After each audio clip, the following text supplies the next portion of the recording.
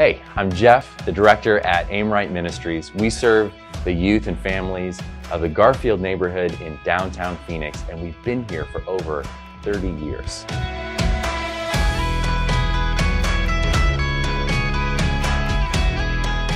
Aimright has been rooted in the Garfield community, and we've always been a place where youth can find direction in life. And the last few years, the kids that we're working with, they've experienced a loss of community, they've lost loved ones, they've become more isolated, and they're dealing with depression and anxiety and just a sense of overwhelming loneliness. And that's on top of all of the everyday challenges that these kids already face living in an undersourced neighborhood. But we believe that God is in the business of fixing things, and we want to be part of it.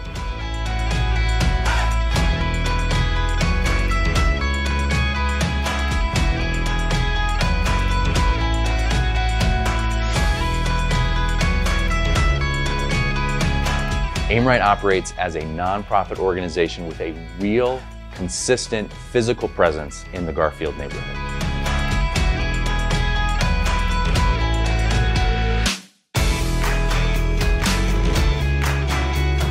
With all of the unique challenges that our kids are facing, our year-long programming allows them a place to get connected again and build trust-based relationships. I lead a team of staff and interns who all share the same passion for loving this community.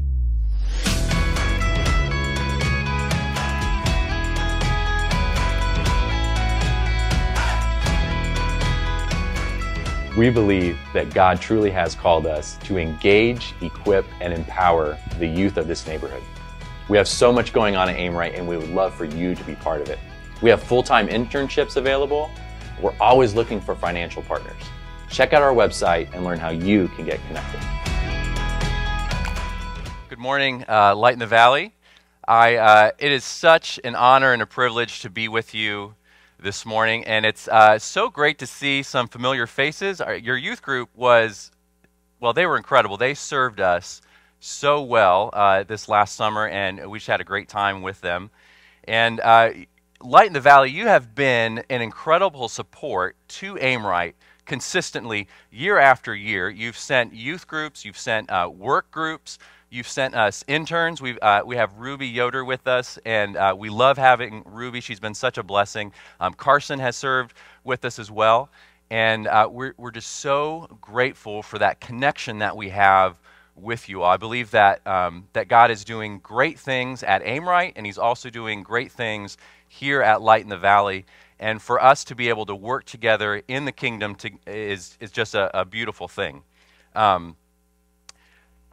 was going to make a joke earlier. Our staff is telling me not to say these jokes, but they're not here, so I can just roll with it. They're heavily rolling their eyes and shaking their heads back in Phoenix. But I was going to say something about like, wow, there sure is a lot of people here. We should take up an offering. But you already did that, so I can't say it anymore. It truly is great to be here. My family is wonderful. I love them so much. My wife, Tricia, is a middle school teacher right across the street at Garfield Elementary. It's a K through 8th grade school. She teaches middle school English, so we'll have a prayer for her afterwards.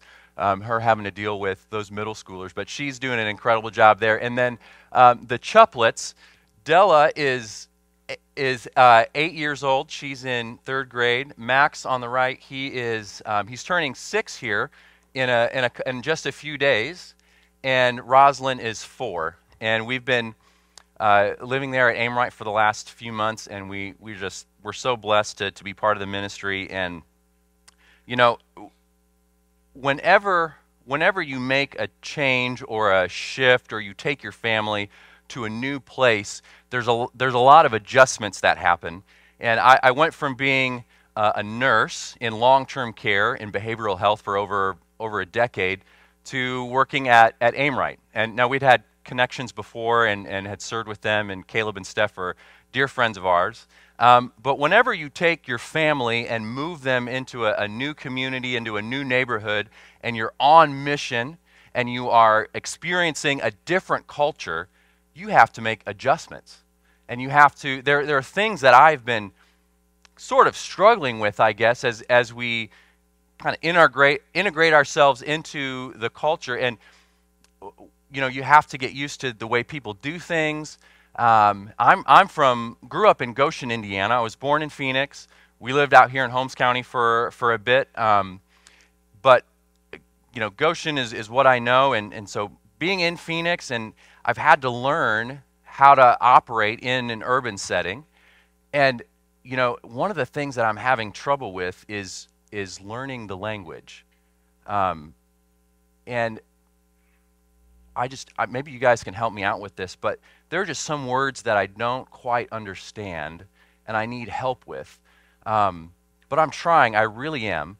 And one of those words, I think you guys might be able to help me with this, and I think you have actually when you're out here, but one of those words is busing. Am I saying that correctly? Reed, am I saying it right? Busing? Yeah. This Gen Z lingo has got me all out of sorts. I feel like I have to learn a new language every few years. Apparently, and I think you guys told me this, you can't say lit anymore. That's not in, is it? Yes? No? You have no help this morning. Thank you. We love working with the youth, and we love working with our Gen Z staff. There's never a dull moment there. One thing that I love about AimRight is that any amount of time that you spend with AimRight, whether you're part of a youth group that comes out for a week, or you're an intern, you're a staff member, you're a board member, you're one of our students that joins our programs, is once you're in, you're family. And that never changes. And you become part of that family. And I love that about AimRight, because it gives you a certain comfort knowing that wherever you go, whether it's South Carolina or Virginia or Indiana or here in Holmes County, you're going to have people that are on your side, that are rooting for you. And it's so great to see so many of our interns, summer interns, past interns. It really is a blessing. And I wanted to also say that being able to stand on this stage in front of you is truly an honor, because I recognize the legacy of Light in the Valley and the people that have preached on this stage. My great aunt and uncle, Furman and Esther Yoder. Furman has preached many sermons, I'm sure, from where I'm standing.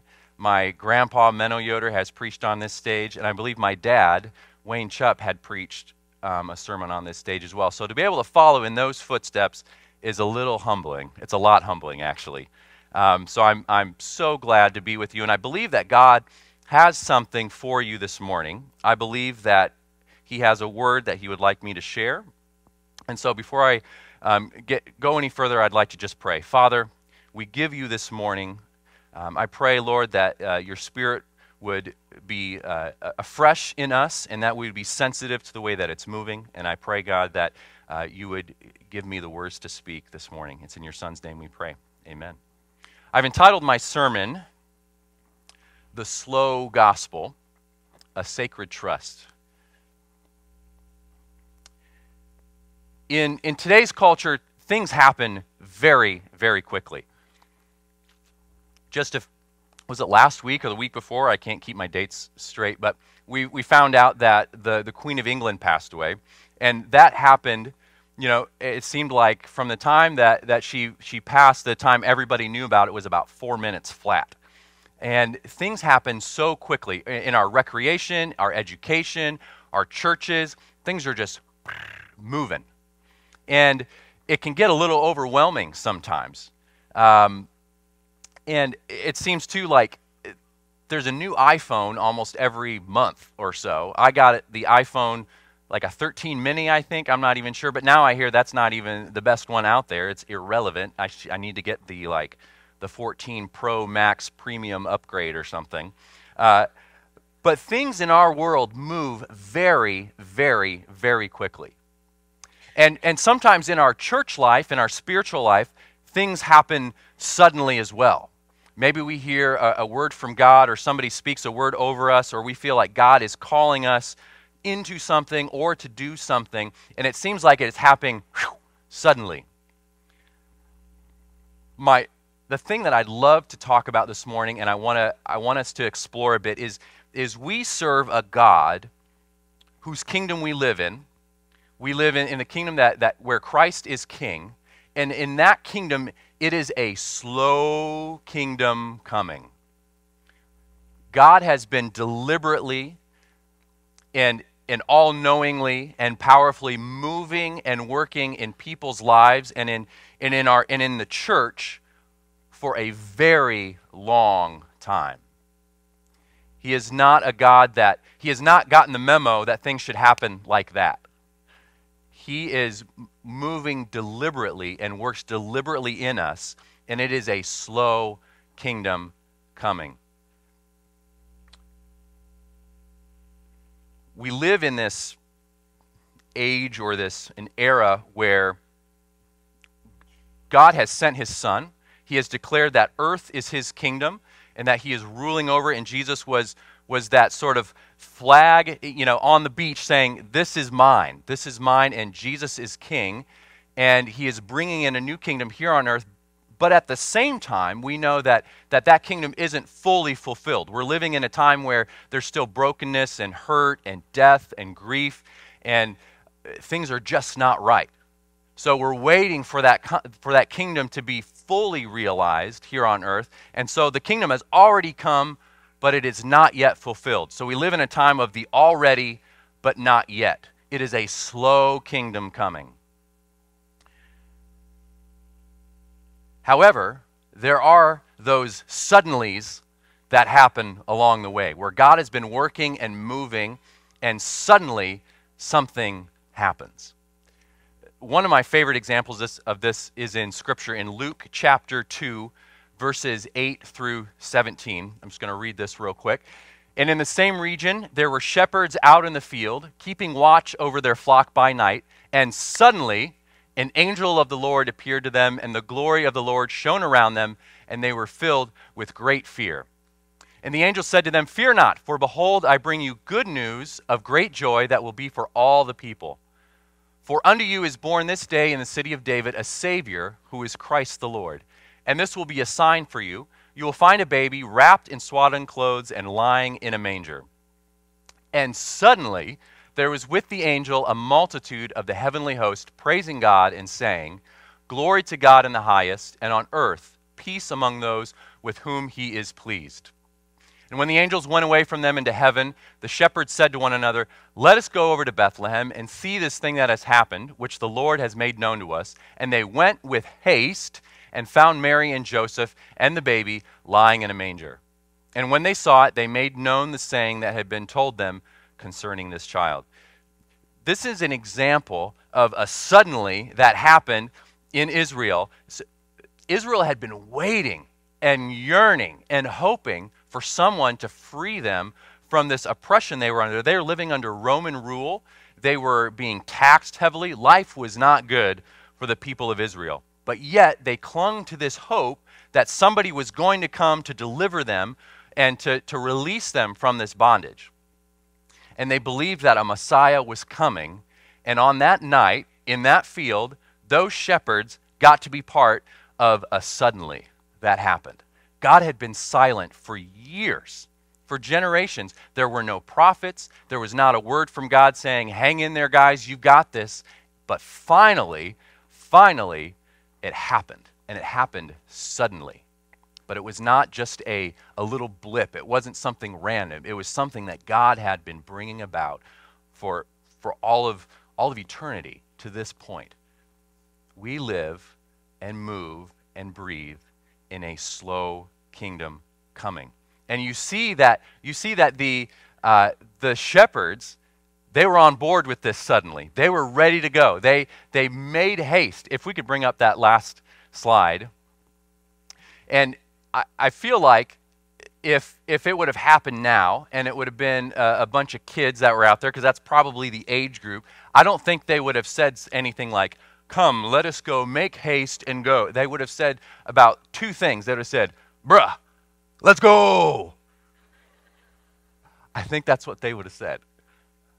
But they got on board. They knew that this suddenly was really, really important, that this was a big deal. We can go through periods in our life where it seems like God has been silent for a long time. We can get a calling. We can get a vision of what God wants us to do. We can get really excited and say, I'm ready. I've got my word. Let's go. I'm called. And, unleash me on the world, God. I'm ready to do this thing. But it's a slow kingdom coming. And sometimes it's not God's timing. God is always on time. He is never late. And he will never be late with you. As you, as Light in the Valley, it seems like you're entering into a new season where there might be some changes that are happening. And last week, Jimmy had a sermon on prayer, and I think it was just an incredible thing. Towards the end of the sermon, he said something about how we pray for God's will to be done, not ours. For it is Him that we rely on. We want to be part of what God is doing. And it can get really frustrating sometimes because we just want something to happen, like, come on, let's do this. Like, I'm tired of just doing the same old thing, and I feel like what we're doing is not working. I need a suddenly in my life to move us forward. But God is faithful. And in ministry, especially, you can feel this. Because there are kids that we work with where you need a suddenly, and you need it quick. And that suddenly doesn't always happen. And it can get frustrating, and it can get discouraging. There's a couple guys that my wife has taught. She taught them last year, and they graduated and moved on to high school. They're freshmen. And one of them, I got a call and from the school, and they said, it was my wife, and she said, Jeff, can you go down to the corner on 7th Street, McDowell, and so is there begging for food. And I don't really know this kid, so I'm going to go try to find him and give him my number and say, hey, come out to Aimrite and hang out with us. But I don't know him. I couldn't find him. But this kid needed a suddenly. He was homeless. He was on drugs. He needed a suddenly in his life. Another example of kids needing a suddenly is we're working with a kid last year, and he came almost every single day. And I would sit and talk with him outside, and he would tell me about his family, and you could tell that he was using something. And he was abusing substances, he was into drugs, and we would just work with him and talk with him every single day and encourage him. And last week, we heard from some of his friends that he was in the hospital and that he had overdosed on drugs, and they weren't sure if he was going to make it. Our friend needed a suddenly in his life.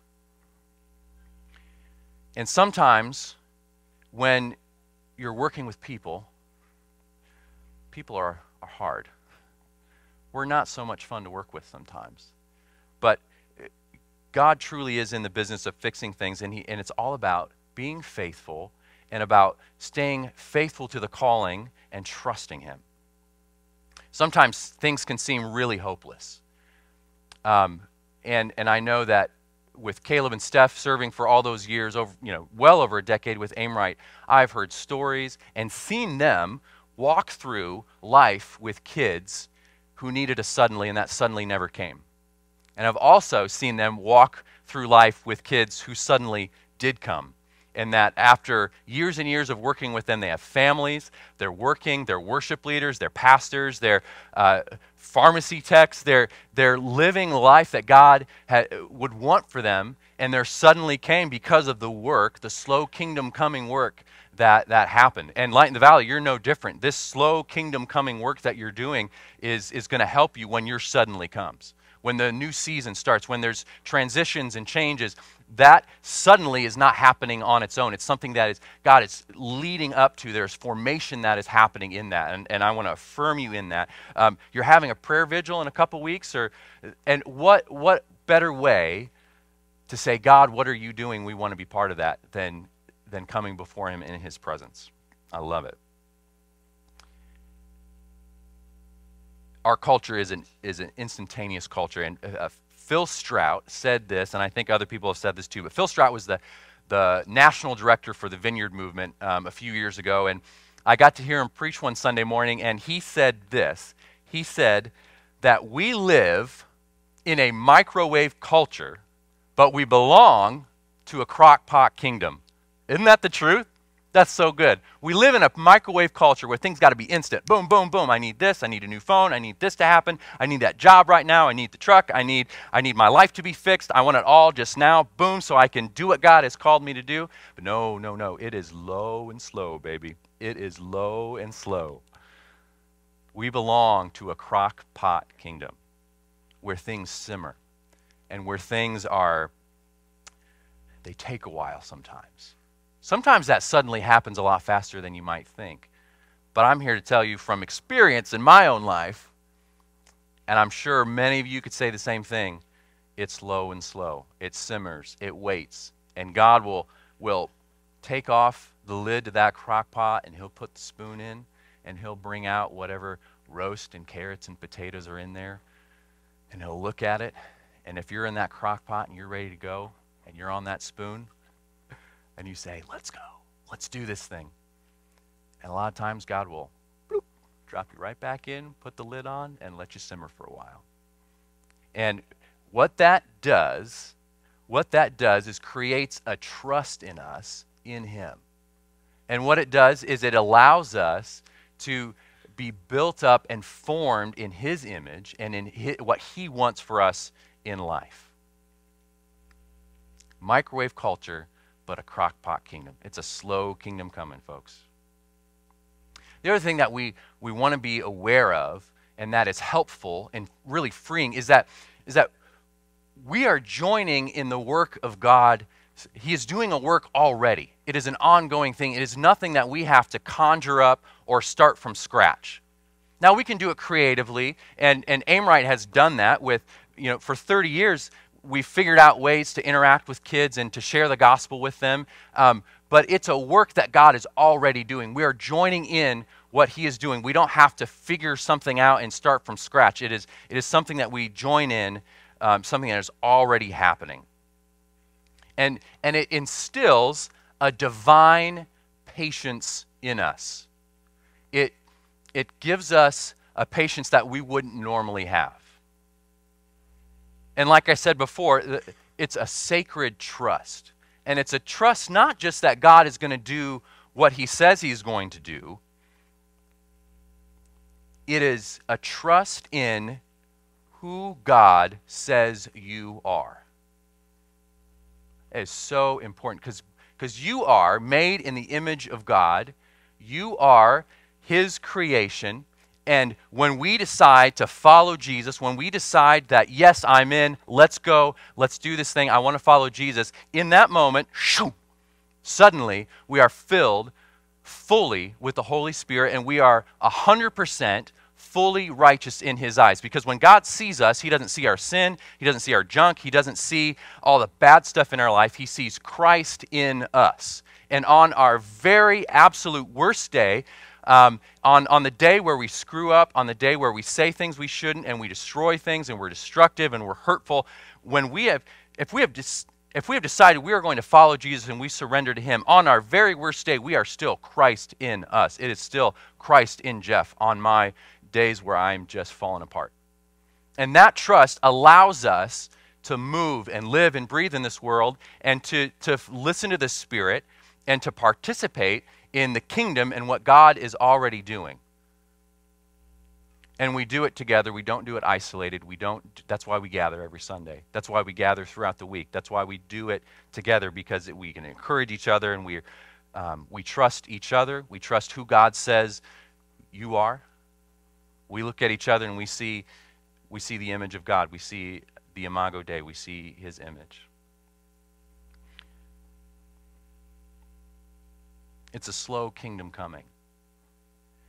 And so, as Light in the Valley, as you move forward into this new season, whatever that looks like, I pray that you have an insatiable desire, a desire for God's will to be done and to do what he wants to do here at Light in the Valley. Because he is moving, you guys. He is working in your church, and I know you know this, but he is doing some really special stuff here. You can tell. You are a body of believers that is not still. You guys are doing the work. And I pray for patience and for discernment for you guys, that God's will would be done, not ours. Amrite has existed for those 30 years because of the faithfulness of God. And I pray that as we minister to kids, and then as we share the gospel with them, and as we stand in the gap, and as we give them a place to go so they're not getting into trouble, and as we speak truth into their lives, that would be the same for us, that we would be joining in what God's will is for them and not what we would like for them.